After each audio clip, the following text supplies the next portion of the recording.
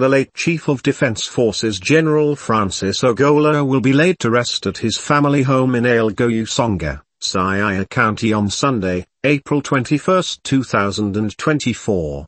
Speaking to News54, the family revealed that the late General Ogolla had outlined in his will that, upon his demise, he be laid to rest within 72 hours. The late CDF's family is working with the Kenya Defense Forces Committee to give the distinguished general a proper send-off. Ogolla was killed in a helicopter crash on Thursday at Sindh area in Marakwet County, alongside 9 other military personnel.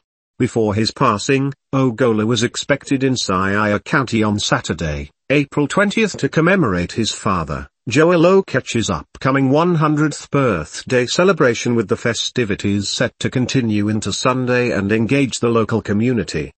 On Thursday, President William Ruto announced 3 days of national mourning following the tragic passing of General Francis Ogolla.